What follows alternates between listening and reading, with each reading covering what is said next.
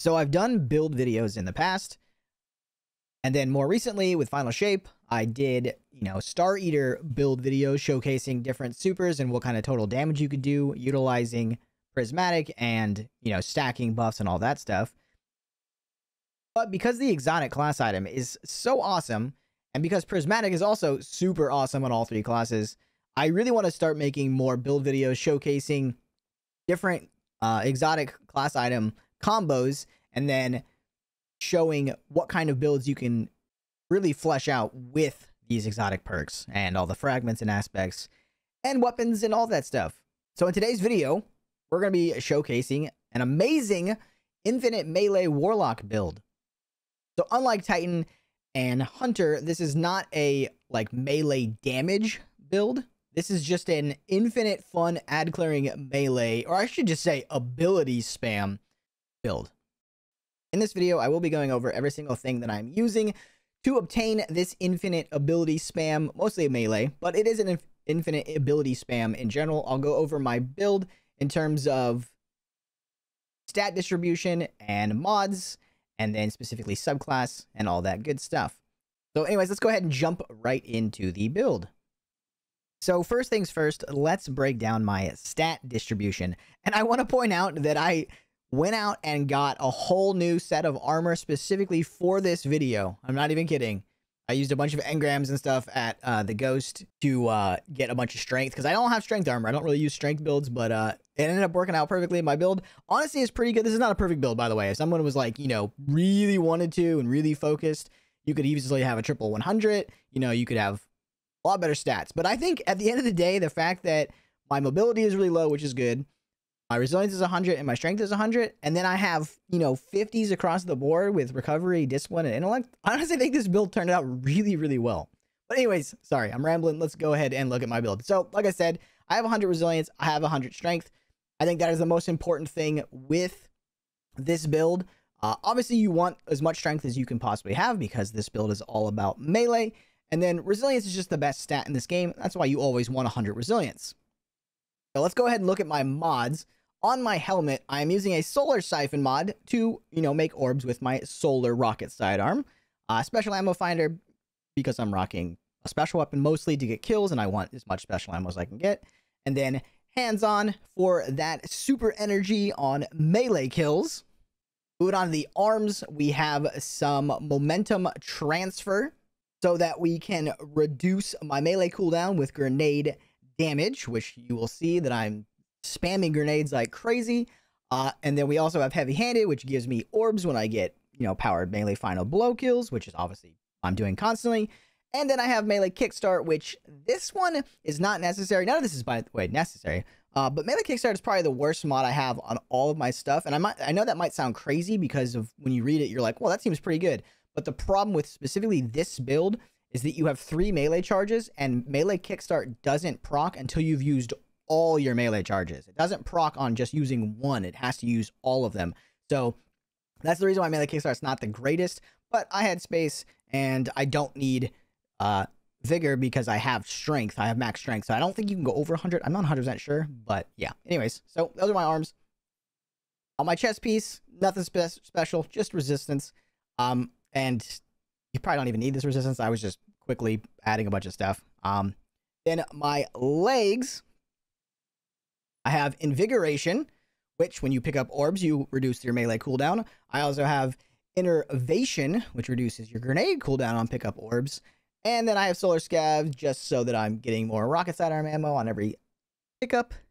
And that is my armor mods. And then, the most important thing about this build, which I probably should have started with, is the class item. So on the Warlock exotic class item, I have Spirit of Inmost Light and Spirit of Synthoceps. You don't know what those are. Inmost Light is when you use an ability, any ability, so a grenade, a melee, class ability, it empowers your other abilities. So for this build, you throw your grenade, and then it empowers your melee damage.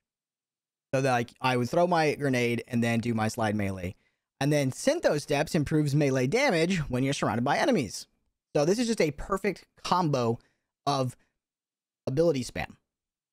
And then I do have a mod on. I could put another mod on here. I was using time dilation. I always use time dilation. I pretty much think I always have time dilation on. Honestly, I wasn't using it, but you could use outreach. You probably should use outreach. You could use a couple outreaches or a bomber and an outreach. Because again, this is such a good melee or ability spam that you will constantly be using all of your abilities. So if you're using an ability to reduce the cooldown of another, it's really good. The only downside of this is that you would be using your class ability to reduce your melee cooldown and your grenade cooldown. And you'll see in this video, most of the time I don't use my class ability intentionally as a safety precaution because it's my only way of healing, which you will see more into the video. So yeah, that's all my armor. Those are all my mods. That's my stat distribution, all that. And then lastly, I do want to go over my weapons real quick because this weapon is very, very important to this build. And everybody in the community can get this right now. Like, this is not something like, oh, content creator, luck, blah, blah, blah, blah, blah. Like, everybody can grind it for this weapon. It's super, super easy. It's craftable. But this is very important to this build. So, first off, rocket sidearms are amazing. I feel like everybody knows that. This rocket sidearm is awesome because it can get Pugilist and Demolitionist, which if you don't know what those do, one of them reduces melee cooldown on kills and the other one reduces grenade cooldown on kills. So every single time you get a kill with this sidearm, you're just reducing your cooldown. That is very important to this build. Definitely want to try to have a weapon with Pugilist. It doesn't have to be this rocket sidearm, but this rocket sidearm is just so good because of those perk combos, and it just instantly kills everything, has a ton of ammo, allows you to get away with using double special. I pretty much use double special exclusively these days. But yeah, so those are my mods, armor, and weapons. Now let's go ahead and jump into the subclass. So super-wise, it does not matter. This is personal preference. I was using Song of Flame. I think Song of Flame is easily the strongest super on this subclass, and then Nova Bomb would be second. And just preference again, Nova Bomb is really good, but you need Star Eaters to make it really, really good. And obviously, I'm not using Star Eaters. So yeah, so your super does not matter. And then your abilities are extremely important, sort of. So again, this is my build. So Phoenix Dive, in my opinion, is extremely important because it is a good way of healing. You have low recovery. I only have 5 recovery. Phoenix Dive is a good panic ability to save yourself in certain situations. You'll see me use it a couple times in some of the gameplay. But yeah, so Phoenix Dive, in my opinion, is very important for this build. I do recommend using it. Obviously, your movement is up to you. Melee, extremely important. This is one of the most important parts of this build. You need to use Arcane Needle. And the reason why you do that is because it gives you 3 melee charges. The other ones do not give you 3. This one gives you 3. Grenade, this is personal preference. I think Storm Grenade is the best grenade out of the Warlock grenades by far.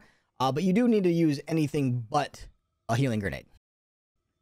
I mean, you could use a healing grenade, but it would just be kind of pointless because you're not damaging anything. You're just throwing it to proc in most light. But yeah, I use Storm Grenade because I think it's really, really strong. And then moving on to the aspects, Feed the Void. Devour is huge here. Allows you to stay alive constantly. Again, low recovery.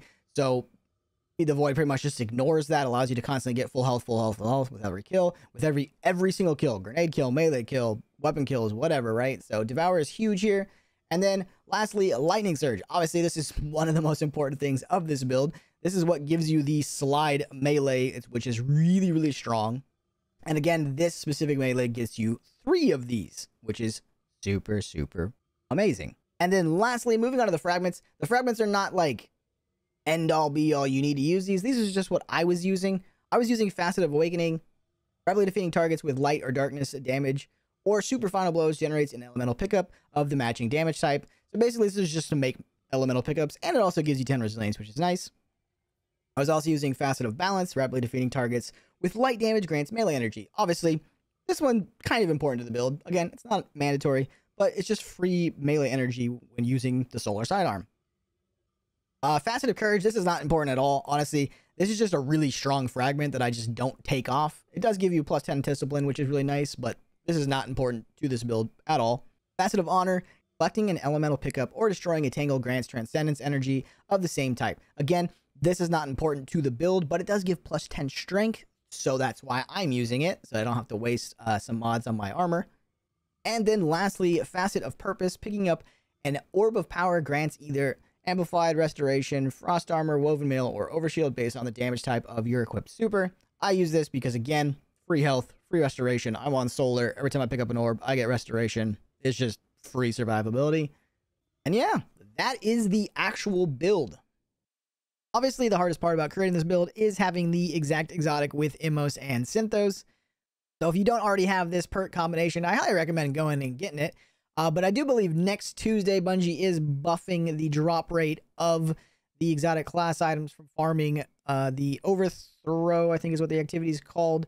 Basically, from what I read, it sounds like every single time you open up an overthrow chest, it increases your chance of getting the exotic class item, like the next chest. So yeah, hopefully these are a lot easier to get next week. You know, right now, for me personally, it takes me like anywhere between like 20 and 30 minutes to get an exotic, just opening up chests and then doing like the overthrows. But obviously you can just complete, you know, the dual destiny or dual, whatever it's called, and get one every single time, and you can complete that in 20 minutes. As well, I personally just don't really find that mission very fun to like farm. Like, it was a fun mission once, but it's not really something I enjoy farming because it's just long. But anyways, that is it. That is the build. That is the video. Hopefully you guys enjoyed.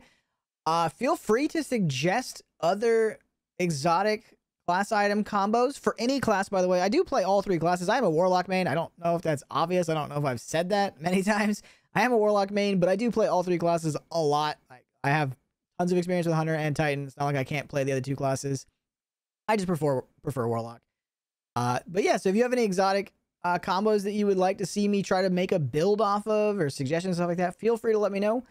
I am farming the class items a lot right now, trying to get different combos. There's another one I'm really looking for on Warlock, which utilizes Devour. But yeah, that's gonna do it. So thank you guys for watching. Hopefully you enjoyed, and I'll see you guys later. Peace.